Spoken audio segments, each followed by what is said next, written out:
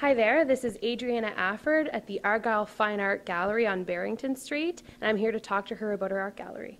Hi.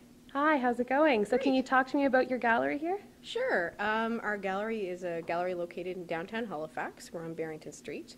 And we feature artwork by artists from all over Atlantic Canada with a predominance for focus on Nova Scotian artists. So we showcase paintings, ceramics, jewelry, sculpture, all sorts of different mediums.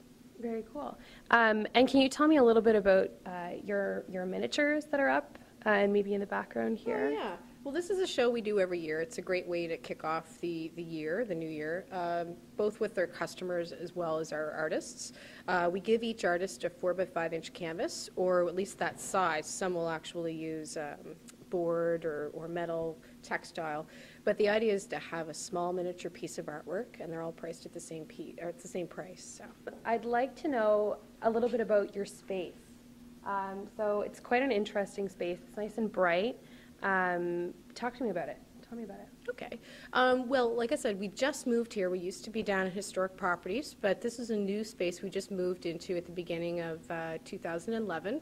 And so far, we're loving it. It's a wonderful, bright, modern white space with beautiful windows. We're close to other businesses that are interested in things that we showcase as well, very cultural kind of things. There's also an art store nearby, a jewelry store. So it's just sort of creating this really interesting kind of cultural district in this section, actually, in a lot of ways, or at least kind of having like businesses near each other. So yeah, we're really excited. We do have a lower gallery as well. It's very different.